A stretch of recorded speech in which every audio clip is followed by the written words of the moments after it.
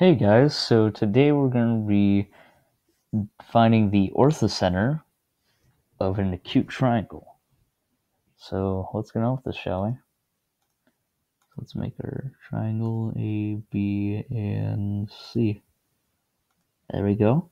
So now that we have a triangle, to find the orthocenter, we would have to find all three altitudes of the triangle, which to find the altitudes, we would have to find a perpendicular line on each line A, B, BC, and CA, and have it be able to connect to an angle. So let's go perpendicular line tool.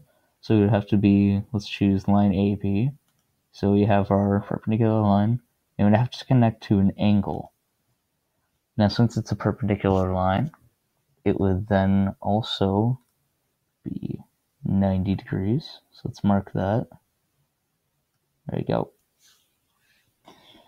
Oh, I'm so bad as a drawer, but that's besides the point. So then we would have to find all three of the altitudes. So do that one for C, yeah, and then the last one for CA. And we'll also mark the right angles. There and there. Now that we've found all three altitudes, we can now find the orthocenter, which is right here.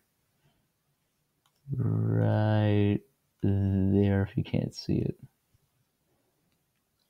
Well, that's about it for the orthocenter of an acute triangle. It will always be inside also. If it's an acute triangle and you're trying to find the orthocenter, it would always be inside the triangle.